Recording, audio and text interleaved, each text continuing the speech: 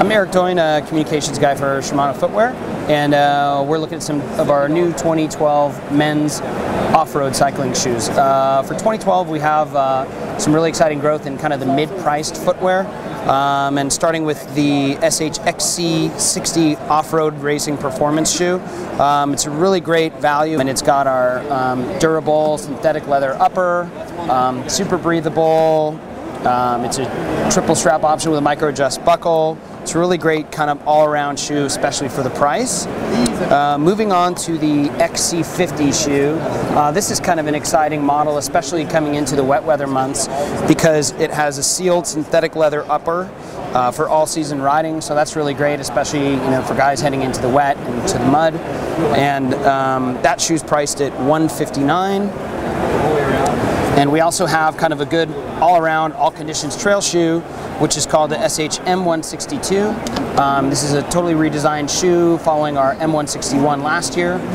This shoe is priced at $149. And again, you can see kind of the new style and direction of Shimano footwear and some functional kind of angular armor on the side of the shoe.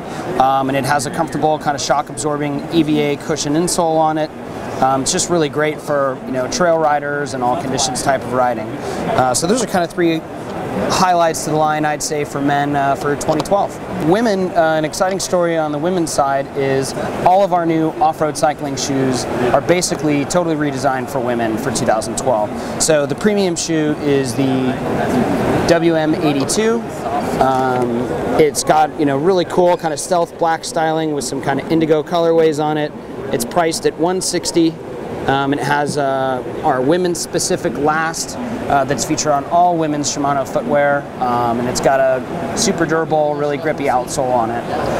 So we have other women's price models across the board, that are super affordable and deliver really great performance for women.